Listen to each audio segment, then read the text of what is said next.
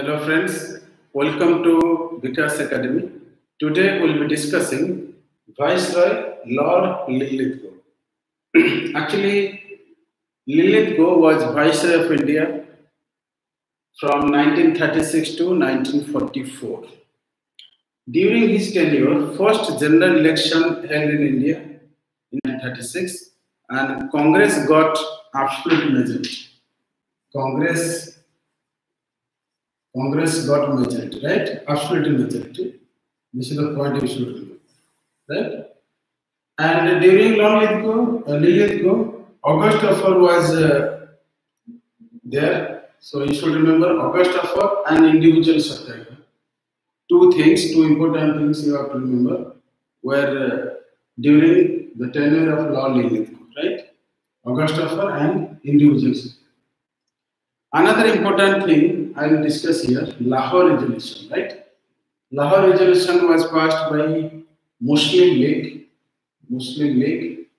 Actually, Muslim League demanded separate nation, Pakistan, right? They demanded Pakistan, Muslim majority country, Pakistan, through this resolution, Lahore Resolution, in 1940. This is the point you should remember, right?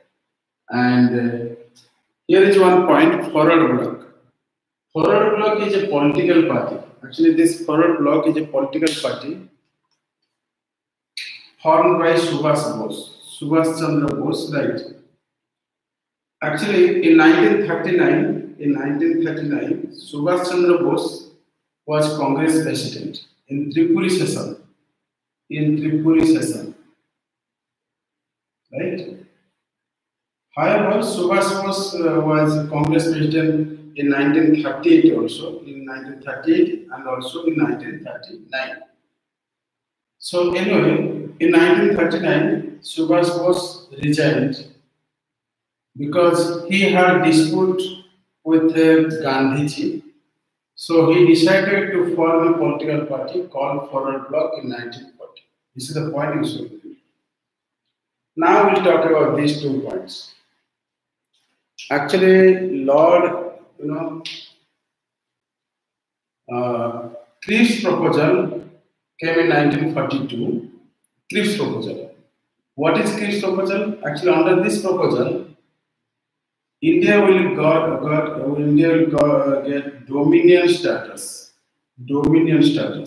First point, dominion status, and Indians can write their own constitution.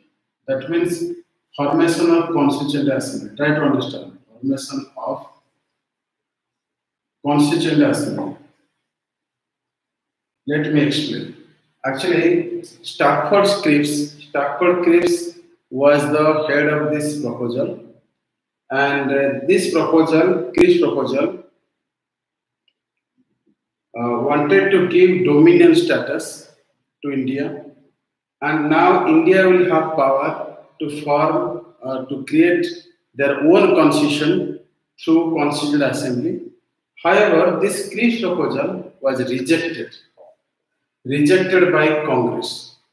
And due to failure of Cripps proposal, Quit India movement was launched in 1942.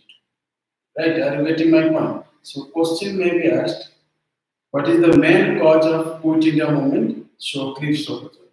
Due to failure of Cripps proposal, Quit India movement was launched in 1942.